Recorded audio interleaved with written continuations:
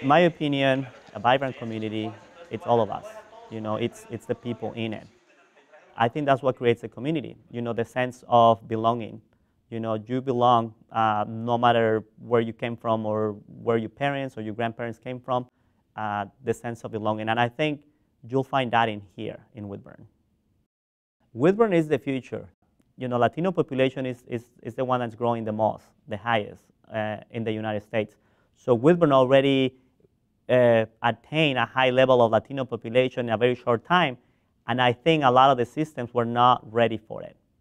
A lot of people might live under stress, you know, and the stress could be because of the barriers for language, culture, education. If you cannot communicate your needs as an individual, I just don't see how you can be healthy.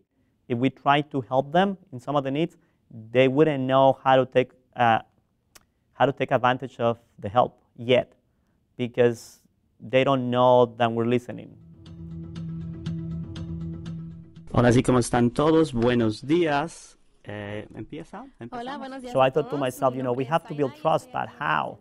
And the radio so far has been the key, because it's on their time, you know, it's when they're using their hands. A lot of these people are labor workers, and they can listen to the radio, you know, then they will empathize with some of the things that we bring forward, and then they get the information.